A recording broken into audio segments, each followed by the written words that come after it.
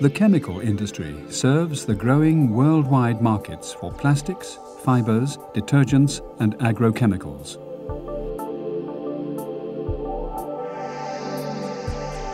So the transport of chemical products is now a huge business. As part of the supply chain, special chemical tankers transport a range of chemicals by sea. These may be inorganic chemicals, such as acids and alkalis, petrochemicals, mineral and vegetable oils, substances which often represent special hazards to people, the ship and the environment. For this reason, working on board a chemical tanker is an exacting process, requiring a high degree of professionalism on the part of everyone on board. This video supports the training of seafarers in the safe sea transportation of chemicals, in line with STCW Regulation 5/1 and Code Section A 5/1. Emphasis will be placed on the correct methods of accepting and loading cargo, segregation and carriage, and correct methods of discharge.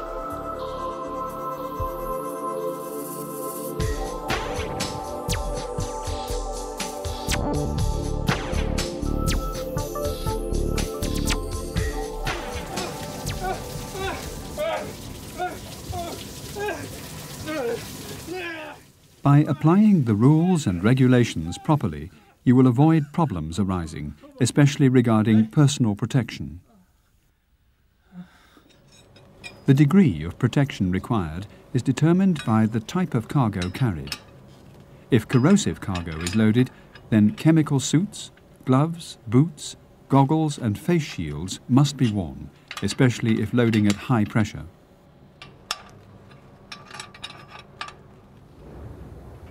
If toxic cargo is present, full protection, including self-contained breathing apparatus, must be worn.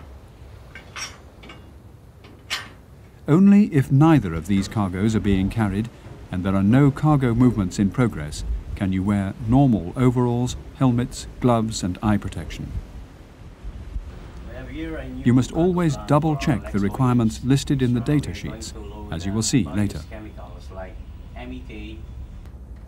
The main regulations controlling the transportation of dangerous chemicals by sea are in SOLAS, Chapter 2.2, and the IBC Code, and in MARPOL, Annex 2.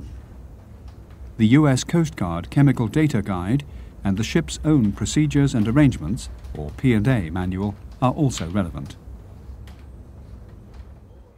Everyone must be familiar with these codes and the way they apply to the cargoes and the types of ship they may be carried on. For a ship to transport chemicals, she must have a certificate of fitness, renewed every 5 years, after a thorough survey of the ship's design, equipment, instrumentation and condition. This certificate will list the chemicals which may be carried. One or several of these chemicals might be carried on board a chemical tanker at any given time. 3 cargoes you can inform you. This means that everyone on board must know all the hazards they represent. This knowledge is vital in 2 initial stages of cargo transportation. First, when head office decides to accept a cargo for shipment, and second, when the master and chief officer check the acceptability of the cargo and confirm the loading plan. So before a cargo is loaded, the master and the chief officer will have checked the certificate of fitness to confirm that it can be carried on board the ship, provided that it is suitably segregated and confined in a tank that is right for the cargo. They must also check each cargo for compatibility with the contents of adjacent tanks, using the compatibility chart in the US Coast Guard's Chemical Data Guide for bulk shipment of chemicals.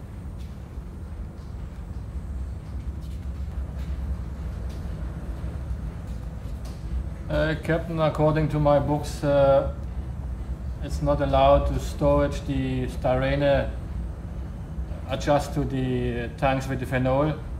So I prepare my storage plan according to the instruction of the IBC code. And the ship's P&A manual is also consulted to establish the requirements for pollution control under MARPOL Annex 2. Once all the control criteria have been established, loading can be authorized. Take the data sheets to inform you about so everybody to ensure that everyone on board knows what cargoes the ship is carrying, regulations stipulate that a cargo data sheet must be displayed for each cargo. These data sheets provide all the necessary information about possible hazards and the emergency procedures to follow in case of fire, unprotected exposure to the cargo, or its escape from confinement. MARPOL Annex 2 categorizes the chemicals as categories A, B, C, and D in the order of their degree of hazard to the environment, category A being the most hazardous. But before we deal with specific cargoes, let's look at the ship in greater detail. For example, the codes recognize 3 types of chemical tankers, whether built to carry a single cargo or parcels of different cargoes. In a Type 1 ship, certain cargo tanks must be built away from the side of the hull by not less than 1/5 of the breadth of the ship, and the nearest corner of a tank is at least 760 millimeters from the outer skin. The bottom of the cargo tanks must be 1/15 the breadth of the ship away from the hull bottom. These ships may be certified to carry the most hazardous cargoes.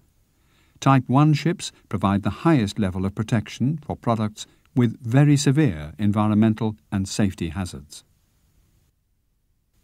In a Type 2 ship, certain cargo tanks must be built at least 760 millimeters away from the hull, and the tank bottoms must be 1/15 the breadth of the ship away from the hull. These ships provide a significant level of protection for products with severe environmental and safety hazards. A Type 3 ship is a vessel which will provide a moderate degree of containment to increase survival capability in a damaged condition for products which pose less severe environmental and safety hazards. Your vessel can only carry chemical cargoes which are permitted within the IBC code for its type and as listed in the Certificate of Fitness. This Type 2 ship has many individual cargo tanks, each capable of being cleaned, loaded, heated and ventilated separately. This means that each parcel of cargo can be controlled precisely in line with regulations and the ship's P&A manual. The tanks will be constructed either of stainless steel, which resists most cargoes, or will have specially formulated coatings to resist specific types of cargo. It is most important to verify in the tank coatings manufacturer's acceptability list what coatings will resist the cargoes to be loaded. Of course, the ship must be made ready to receive the cargoes, and one vital element of this process is to ensure that the tanks are absolutely clean and free from any residue of the previous cargo. This is to avoid cargo contamination. The contaminated washing medium can only be discharged as allowed by MARPOL Annex 2. The tanks must also be temperature controlled in line with requirements. According to the data sheets, there will be 4 parcels of cargo on board. The hazards they represent include flammability, toxicity, corrosivity, and reactivity. The styrene monomer is even self-reactive. The cargoes are due to be loaded into tanks well segregated as per the requirements stipulated in the Certificate of Protection. Having flammable cargo on board means that all possible sources of ignition, such as matches, lighters and battery-operated equipment, must be kept inside the accommodation area and must not be taken on deck.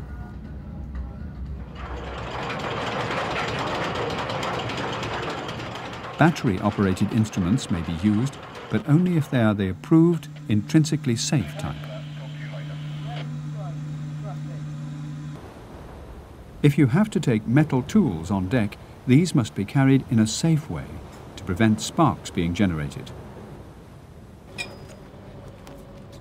Notice that fully protective clothing is worn, properly fastened, in view of the presence of corrosive cargo. Remember that protective clothing will only provide temporary protection, so if you encounter spillage or otherwise make contact with corrosive cargo, this must be cleared away as a matter of urgency. Emergency procedures are dealt with later in this program. We've seen that there is toxic cargo on board. Toxicity can affect you by absorption through the skin and by inhalation. To protect you from being poisoned through inhalation, breathing apparatus must be worn. The protective clothing will temporarily prevent absorption in case of contact with the cargo. Prior to starting any job, while loading or discharging, the atmosphere must be tested for the presence of flammable or toxic vapor. Check that this has been done prior to work starting. Cargoes of this type must be loaded in closed conditions.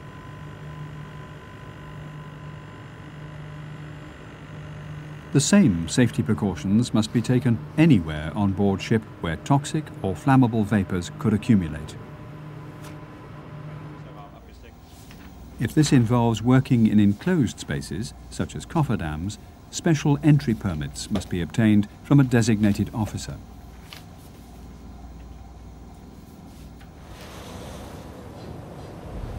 During the voyage, each cargo must be kept at the correct temperature, and where appropriate, for instance when the cargo can react with oxygen, it must be inerted or padded. There may be other operational requirements.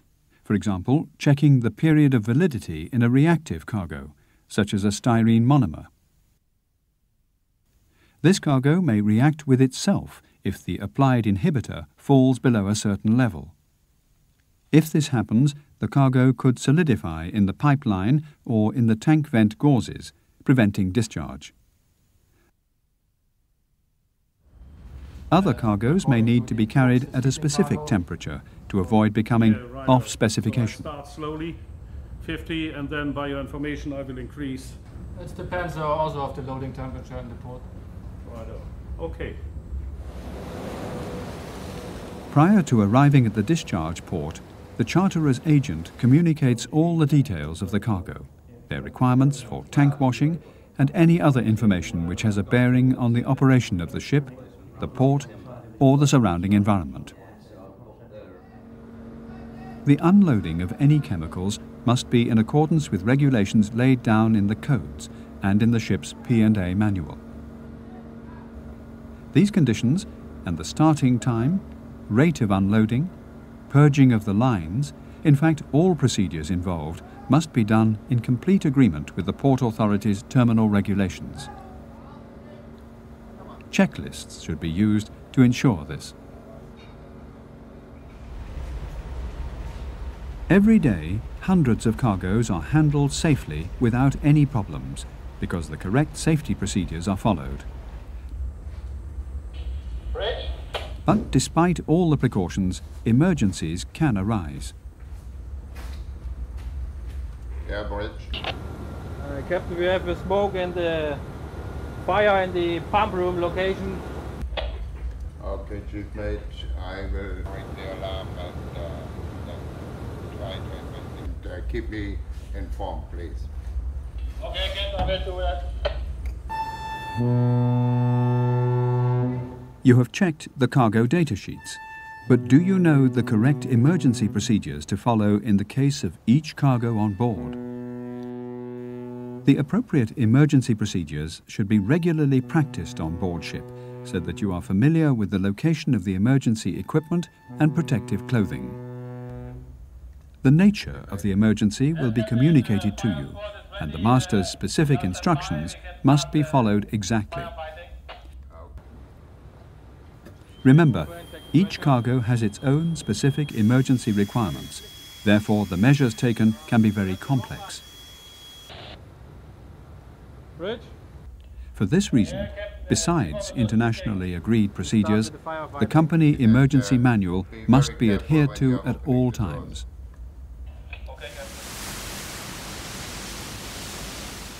In summary, working on board a chemical tanker means being familiar with the cargoes on board at any given time,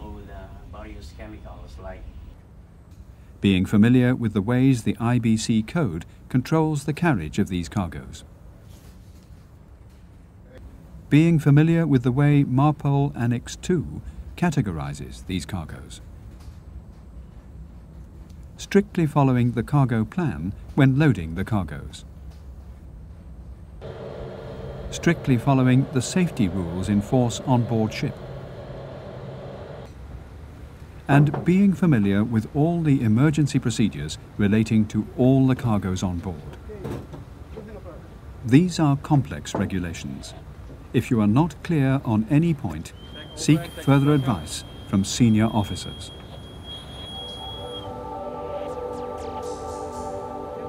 Working on board a chemical tanker also means knowing what to do to prevent pollution. This is an important topic and is the subject of part 2 of this program. Prevention of pollution on board chemical tankers.